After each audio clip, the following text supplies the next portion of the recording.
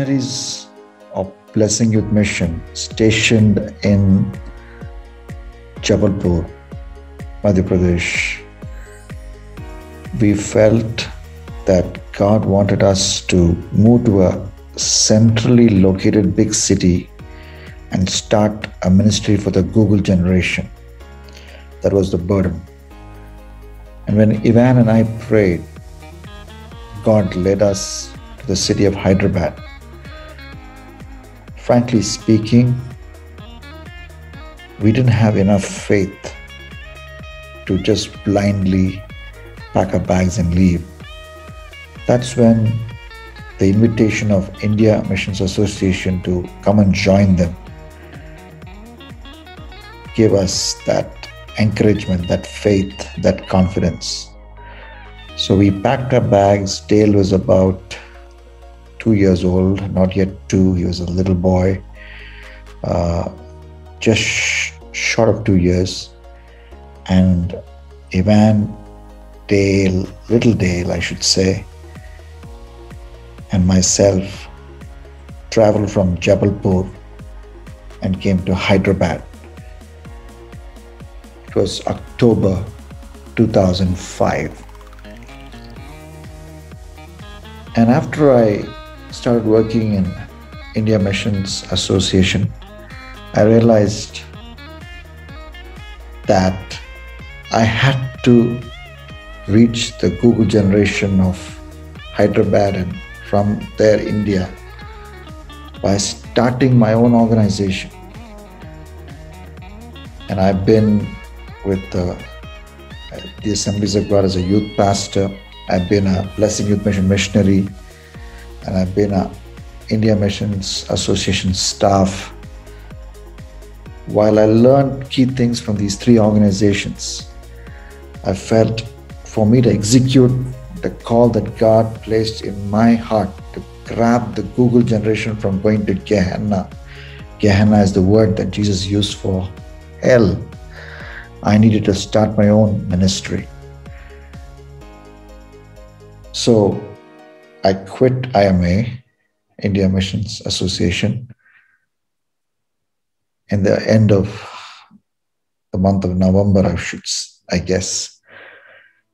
And in the month of December, after my wife and I had a conversation, I started attending call center interviews. You say, well, that doesn't make sense.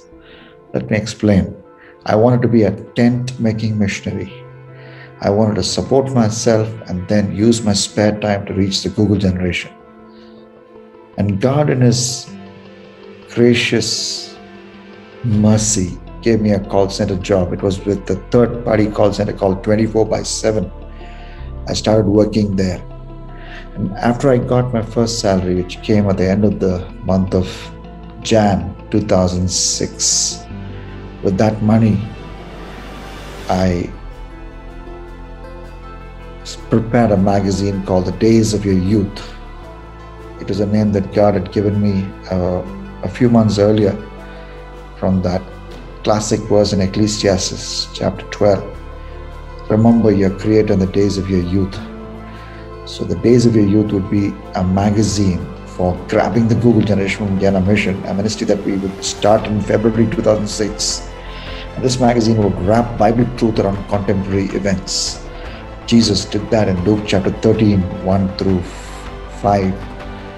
He talked about 2 events that the people noticed, and He preached a message of repentance which was wrapped around those 2 events. So Jesus was my model.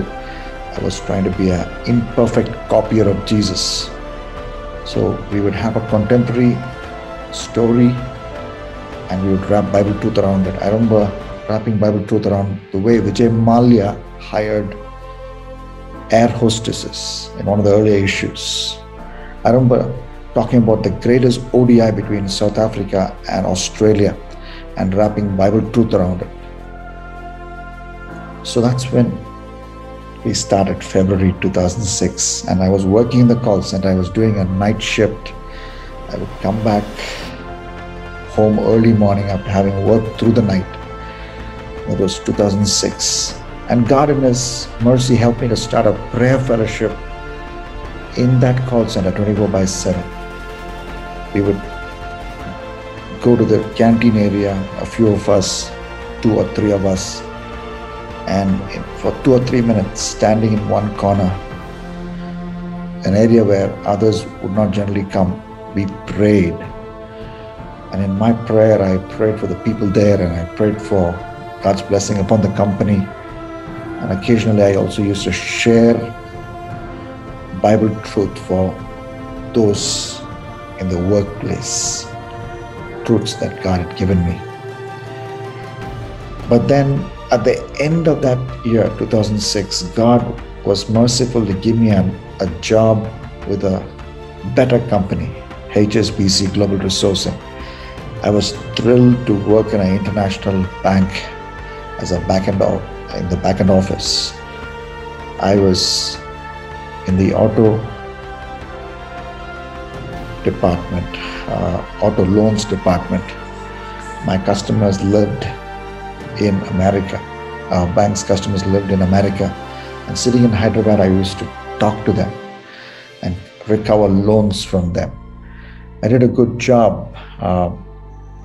One time I was called, and my call was played as a model call to convert an irate customer. A customer would use abusive language, and how I converted that irate customer to a customer who paid money or paid back his loan to our company. And God gave me the grace to do it. But I was very, very tired and stressed as I did that night shift increasingly. In the year 2007, our daughter Dadasha was born, and here I was in this call center, HSBC Global Resourcing call center, working through the night. I had sleep issues. I felt I couldn't carry on this way. I had to either quit my ministry and the magazine publishing, and I also was traveling at that time. During this time, when I was working in the call center, I had traveled to Kolkata to preach God's word, and I traveled to Coimbatore to preach God's word. I remember traveling to a little town in Maharashtra to preach God's word. While I was working for the Maharashtra trip, my wife joined me, and like she has joined me for many preaching trips, sharing the pulpit responsibility along with me. If I had 5 sessions, she would do 1 or 2 sessions, and while I did the rest. And we have been co-preaching in several camps over the years. So I was traveling and preaching. I was publishing the magazine Days of Your Youth, and we were giving out tracts which I myself wrote, the bubbly tract and the Dhoni tract, bubbly outside yet empty inside. The Dhoni tract came after India won the T20 World Cup in 2007, and it had a description of what Jesus endured for us on the cross. But it began with what Dhoni endured, the back spasms and whatnot he endured to take India to a win in 2011 World Cup. And it had stories from the 2007 World Cup, both of which India won. One was a T20 and the other was a ODI World Cup. So we had 2 tracks. So we were giving tracks along, joined by volunteers. I was traveling and preaching, and I was here working the call center. At that time, 2007, I was invited by the Daniels, Daniel and Magdalene, who had a flat in Somajiguda, a fairly large flat with a big hall which could seat 30, 40 people. They came home, and Ivan was pregnant at that time. They came home and invited us to start a Bible study. So as I was praying, God led me to remember what I learned from my teacher in Southern Asia Bible College when I did my MDiv there. What Dr. Jacob Cherian taught me, my teacher, Dr. Jacob Cherian, challenged me, not taught me. He challenged the class, and I just took it very personally. He said, don't keep on preaching from the same old passage that you're familiar with. Make it your goal to preach from every book of the Bible. So I had an opportunity. Here was a couple inviting me to start Bible studies in their home, inter-church, interdenominational Bible study, not a church, but a Bible study group which had no agenda but just to help people grow in God's word and become strong disciples of Jesus Christ. So it was going to be once a month, and I was still in HSBC when I started it, and I began the first study in 2007 on the book of Amos, a little known minor prophet for most of the people who attended. And this journey took us a long time. In fact, I think it took us 7 long years to complete this 66 books. At times, I would take a break in the month of February. I used to do a Valentine's Day special Bible study. On one time, I did a Bible study on how to handle romantic rejections. And there are other kinds of special Bible studies that we did on the month of February. But the other months, we continued to journey through the Bible, not in any particular order. But when we did 2 Timothy, the book of 2 Timothy, in a home that we lived for rent behind the Kanachiguda petrol bunk, there was a group of people who came, and I taught them 2 Timothy, and that was the last book that we summarized. I used to use an acronym method. I used to take the name of the book and use that name as an acronym for the message of that book. So Timothy would mean Timothy, and there was a point for T, and there was a point for I, and all the way till the last letter Y, and so on and so forth. I did that for all the books. One day, if God would extend my life, or if His coming is delayed, I would put all those outlines He gave me in the form of a book. And not just that, later on, in the same home, I started another series where I summarized all the major doctrines of the Bible. This time it took us nearly 4 years, from the doctrine of God all the way to doctrine of hell. The last doctrine, by the time we did the last doctrine Bible study, attended by a group of working professionals, group of students, and people young and old, Nalraj uncle and his wife, Grace, Auntie Grace, they would invariably show up for most of the studies. And we had Shailesh, one of my students in the Bible college, leading worship. So these Bible studies were summarizing doctrine, again using the acronym method. When we studied Antichrist, we used the name Antichrist to teach people there what the Bible taught about Antichrist, and so on and so forth. Doctrine of man, doctrine of sanctification, doctrine of church, and we journeyed through all the major doctrines of the Bible. People from various backgrounds were blessed. So in the month of November 2008, I quit my HSBC job. I did get a decent salary at that time, though I was only a customer service executive. I was actively encouraged by my wife to stop searching for more jobs now that I had an experience of almost 3 years in a call center. I did, in fact, get invitations to join a couple of companies, but my wife said, don't switch your job, stop working, and continue to work full-time for the ministry that you have started, and I will support you.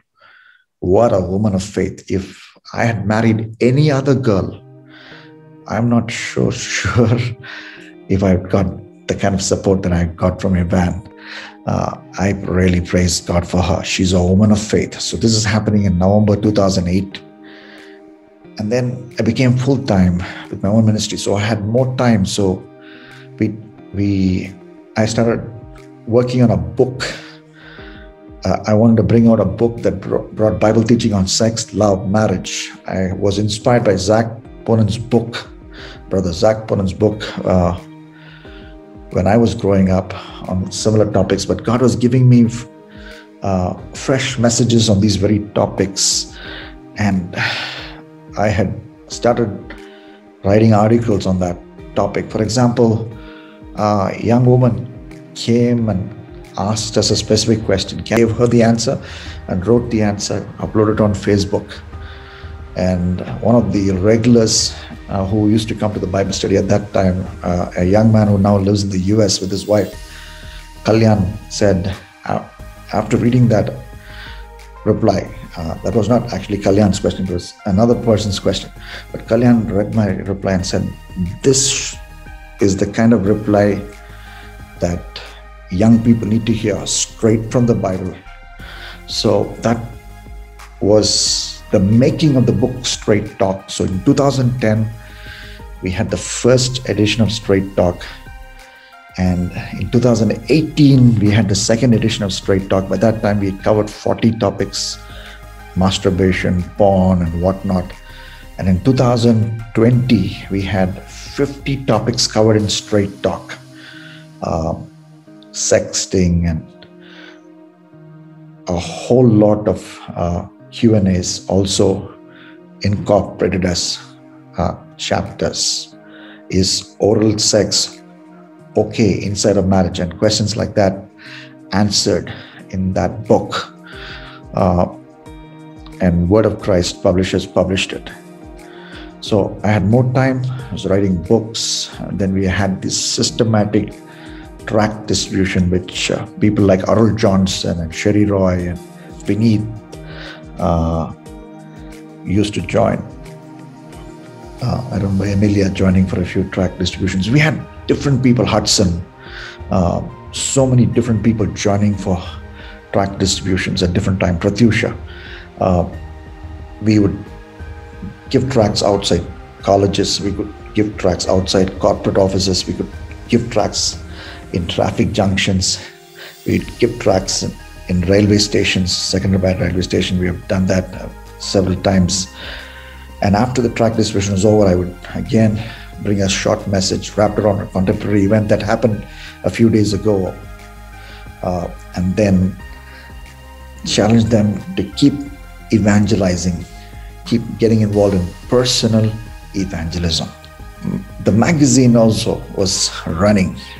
We had, in fact, by 2020, we had published 50 different editions of the Days of Your Youth on various topics.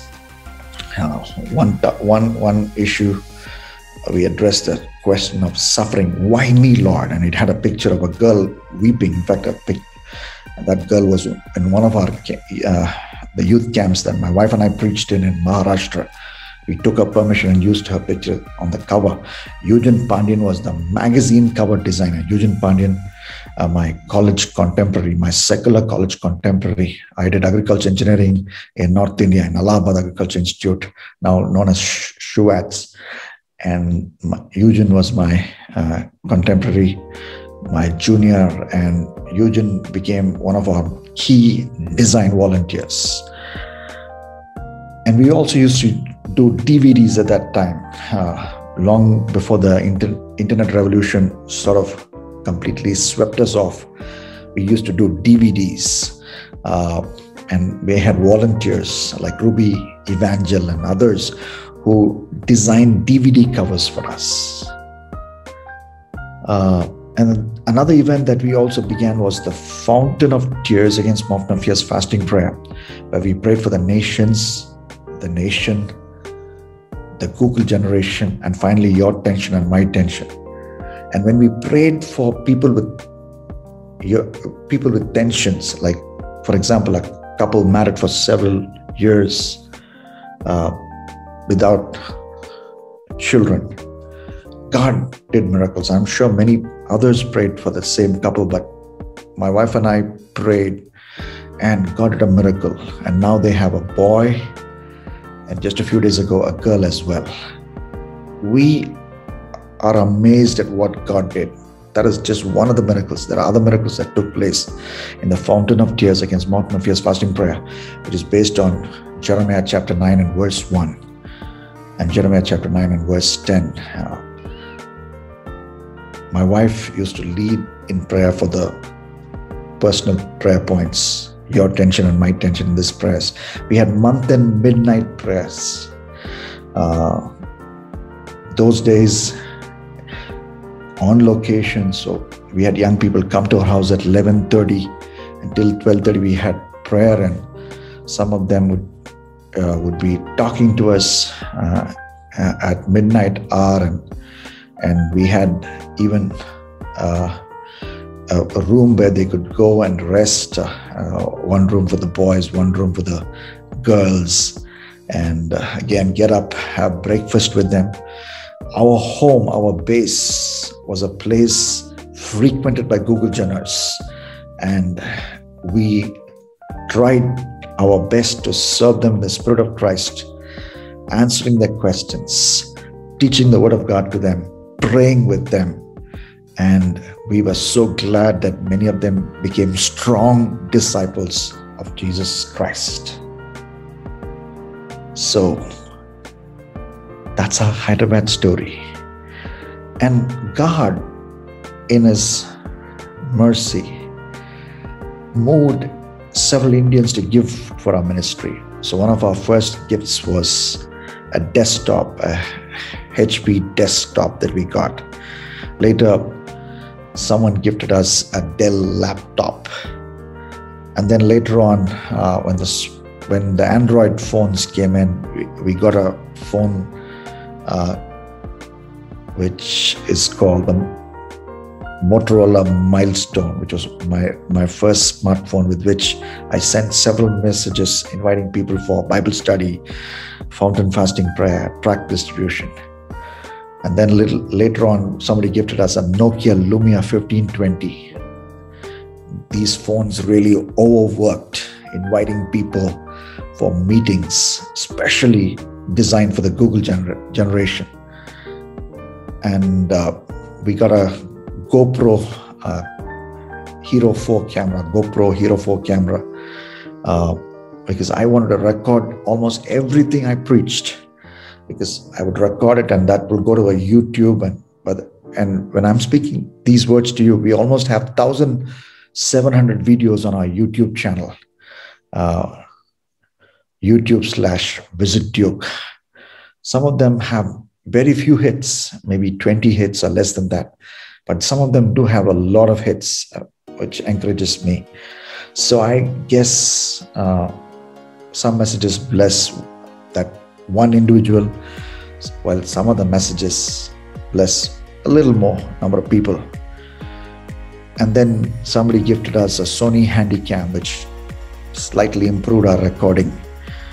And later came the Asus Swiftfire laptop, and then finally the MacBook Pro, through the sacrificial giving of an Indian living in India with the M1 chip. And I'm actually recording this audio message from that. So God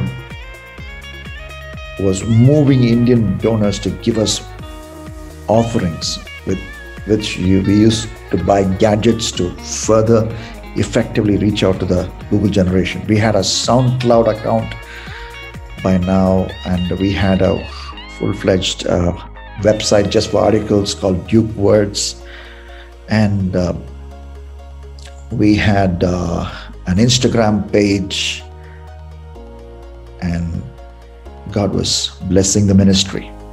We had a desktop which someone gifted us in 2013, end of 2013, a Dell all-in-one, which I still use, and it's there on my desk. So God was very, very gracious. YouVersion, the popular Bible app, invited me to write some articles, and one plan, and there are several plans of mine in that app, YouVersion, devotions. One devotion on how to overcome porn temptation, I'm told has more than 1 lakh downloads. A lot of people downloading it. So God was leading us day by day, week after week, month after month. We stayed in fairly comfortable homes, and every month during these last 16 years, God has given us the grace to pay the rent before the 5th of the month, 5th of that particular month. God has been very faithful. God has been very faithful. That's what I can say. My children were growing up, and as I said, my daughter was born here in Hyderabad. My son used to shoot some of my videos. My daughter has sold the books after the meetings were over. They used to memorize scripture and recite it before the congregation as we used to travel. I need to talk about travel because God graciously used us in not less than 16 to 20 different churches. It could be more. I did a count, at least 16 different churches, and then a few more as well. Sometimes repeatedly in sometimes repeatedly in a particular church. The invitation used to come, and I used to look at my schedule, pray, and say yes, and preach. And each time I wanted to preach a different message as these invitations kept coming. I wanted to preach at least one fresh message in every trip that I made. Of course, there are some messages which I repeated, especially the ones on overcoming sexual temptation. But I tried to preach that from fresh passages, fresh Bible passages that were not familiar to the audience, and Bible passages I dived into before the meeting and pulled out truth from. So God was good. God is good. God is always good. So outside of Hyderabad, all the way to Punjab and Jharkhand and West Bengal, Uttar Pradesh, Rajasthan, Gujarat, Maharashtra, Madhya Pradesh, Orissa, all these states, I have received invitation to preach God's word. In some places, my wife has traveled along to preach God's word along with me. In Hyderabad as well as outside of Hyderabad. In fact, even outside the country. There was a time when we traveled to Singapore together to preach God's word in the year 2011, and to Bangladesh to preach God's word together. We traveled to Oman. Somebody wanted our family to come there for a holiday, a dear uncle. And even in Oman, in a room, in the small flat that we were staying in Salalah, I preached a message to the screen which I recorded, which is on YouTube, 1 Timothy Bible study. So God has been gracious. When I'm not preaching on a Sunday morning, along with my family, I went to the local church. I'm not a pastor, I'm an evangelist. I don't run a church. G4 Mission is interdenominational, but I go to a local church and we go there. The Sundays we are not ministering, we are there to listen to the message, to be built up in our inner man. And that local church sent me on a mission trip to the Bhutan border, along with a senior man of God and his wife, and the three of us traveled, and we trained pastors there in the border, 50 pastors. I taught God's word to them. Then in the year 2019, there was an invitation to travel to Dubai and preach God's word to a bunch of youth.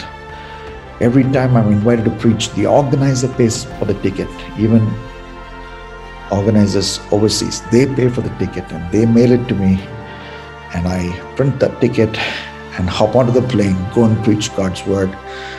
And I always try to preach what the Holy Spirit will have me tell them straight from Scripture, without compromise, And then the altar calls. We can talk all day about the altar calls. The altar calls in Hyderabad for salvation, for holy living, to overcome porn temptation.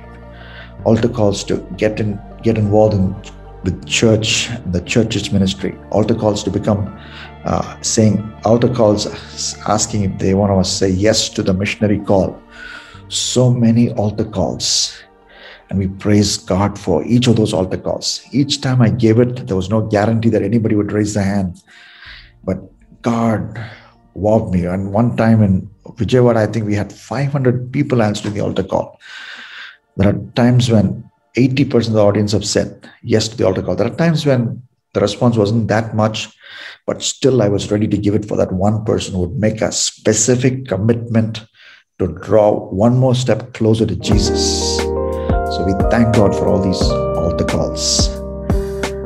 So that is the story of our journey this last 16 years. And now, with everything becoming virtual, and we have had these Zoom meetings we organize live Q&As, question, thirst, quench truthfully, and Zoom meetings others invite us for.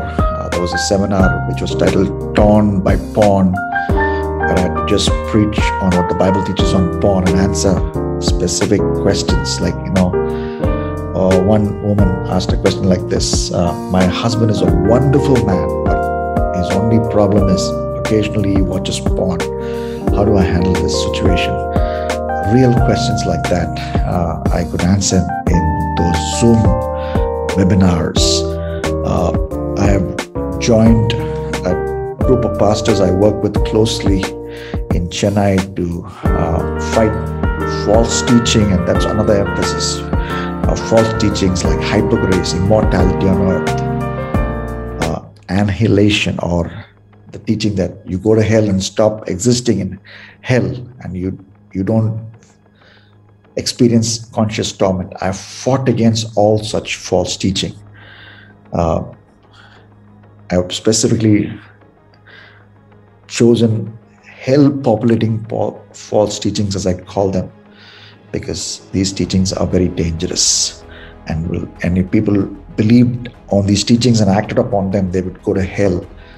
And I've tried to distinguish between false teachings that are not hell-populating, like different methods of communion, and so on and so forth.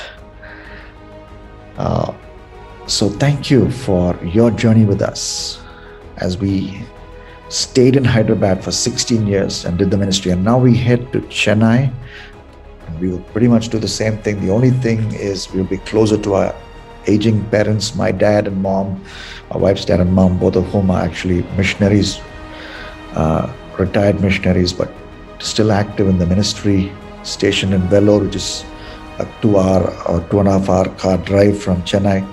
So it gives us an opportunity to be around them should they face any challenges, and they are facing some health challenges. My son is just finished his 12th, so he will go to college, maybe in Chennai or elsewhere. My daughter has just got admission in a school in Chennai. So I am grateful to God for your faithful journey with me. Through prayer, through giving, through that WhatsApp reply, through that email reply, through that Instagram comment, through that Facebook comment. And thank you for encouraging us as we tried to grab the Google generation from going to Gehenna. God bless you.